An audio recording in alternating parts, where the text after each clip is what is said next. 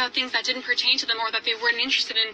They didn't know anything about it. But more importantly, weren't willing to learn. Now, something that's really important to me in relationships is feeling safe, because I always feel like something's out to get me, because it's always been like that, but I never felt safe until I got into a relationship with someone who was very much a fighter. And I would feel safe until shit hit the fan. And then I was the one who had to solve problems. I was the one who had to keep us emotionally together. I was the one who got shit done. Then I realized I didn't feel safe next to the person who could fight everything that came their way or could solve problems using money. I've had this bookmarked for months because of all the big, useless philosophical questions. This is my top 3. But I could never add anything to it because neither of them have ever made sense to me, to be honest. You know, you mainly have empiricists who are like, no, it's free will. I see myself causing things every day. Forgetting that those causes cause other things, the cause and effect, which is why rationalists think, no, we don't have free will. And remember, fate and determinism are not the same thing. You also have many kinds of determinism. But the rationalists also just fail to see what's in front of them. Disregarding genetics, we see ourselves cause things. We think we have free will. What's the difference between thinking you have free will and actually having free will? Would you be able to tell the difference? No, probably not. You've never known anything else.